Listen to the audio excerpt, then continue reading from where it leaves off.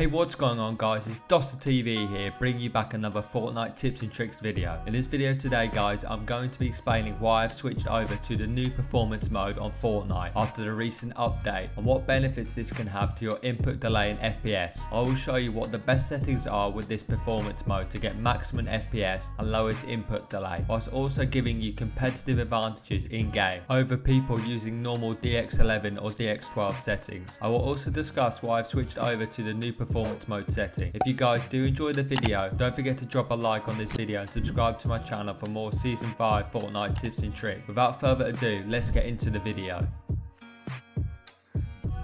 As you would probably know, lots of pros have been switching over to performance mode after the recent patch. As someone who wants to have the greatest advantage over players, I wanted to see what all the fuss was about. So firstly, I will show you the in-game settings I have on when running Fortnite in DX11 with no performance mode enabled. I have all my settings on low to try and get maximum FPS. We want to be able to see our latency in-game, so make sure you have the latency markers ticked on your video settings. You also want to go over to the game UI tab and make sure you have latency debug stats switch on as well. As you can see, standing still at Stolty Towers on DX11 with all my settings on low, I get an average max FPS of 264 with 12.5 milliseconds of input delay. My ping average is also around 8. Now, when switching over to performance mode, these are the sort of benefits you are going to get. As you can see, my FPS has increased to an average of 337 frames per second compared to 264 FPS, which is roughly a 28% increase in FPS, which is massive, with my input delay also being a new average of 8 milliseconds compared to on the DX11 an average delay of 12.5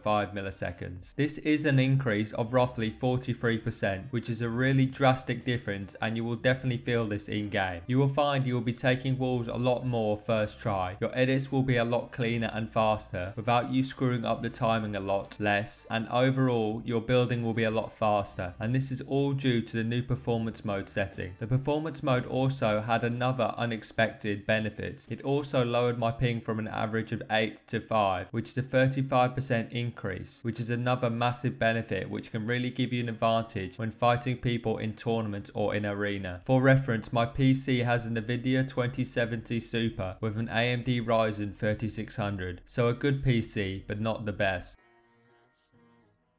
Past negative of performance mode. Basically, the biggest problem with performance mode is the graphics aren't the best and the building pieces are an eyesore. This can be a problem if you want your game to look nice and you upload Fortnite content. However, if you can get past this and get used to your game not looking the best, you can really excel in game with this new setting. The initial release of performance mode saw issues with items not loading in very far at all, making it almost impossible to see what sort of gun you're landing on or picking up until you are next to the item. This really ruined some pro players' drops as they couldn't land on the best weapon off spawn due to performance mode not allowing them to see the items until it was too late. Since the new performance mode update, Epic Games has now fixed this bug, so now you can see your guns and items from further away while gliding in or collecting loot, so there is now no disadvantage of being unable to see items from afar. Another problem pro players ran into were when players were disappearing when 50-50ing in boxes, or when players were very close to a build piece, part of their skin would go invisible. With the recent update, this is now not an issue and you are able to 50-50 without any issues.